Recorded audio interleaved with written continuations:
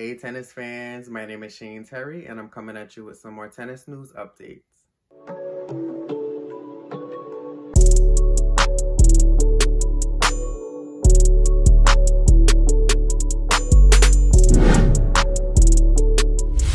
Tennis is officially back and all the WTA and ATP tennis stars have descended down under for the start of the 2022 tennis season. Notably absent from this year's Australian summer is Roger Federer and Serena Williams, whom we hope to see back on court later this year. One player who solidified his presence down under is defending Australian Open champion Novak Djokovic. The 9-time Australian Open champion officially confirmed his participation, announcing on Twitter that he would be traveling to Australia after receiving a medical exemption from being vaccinated for coronavirus. There were quite a few question marks surrounding the world number one coming in, who had declined to disclose his vaccination status. As tennis fans know, all players participating in the Australian Open this year are required to be vaccinated. The 9-time Australian Open champion, however, has avoided this mandate. Despite all the controversy surrounding the decision, world number one Novak Djokovic is eager to get his 2022 campaign underway.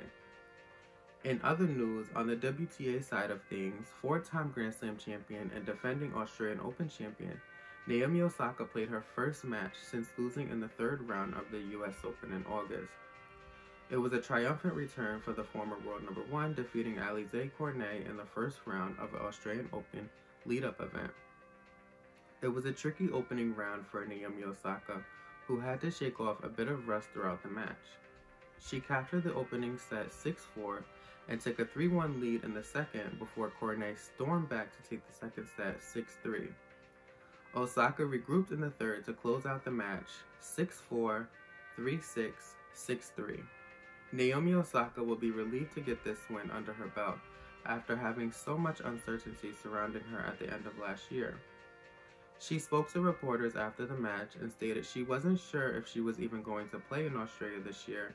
However, is happy she made it and is ready to get her 2022 campaign going down under. She will next face Marina Zandveska of Belgium in round 2 on Wednesday.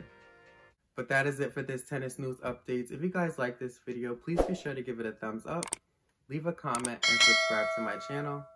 My name is Shane Terry, and I'm so happy to be back with tennis news updates. I hope to continue doing this through the Australian Open, and hopefully the 2022 tennis season is one for the books.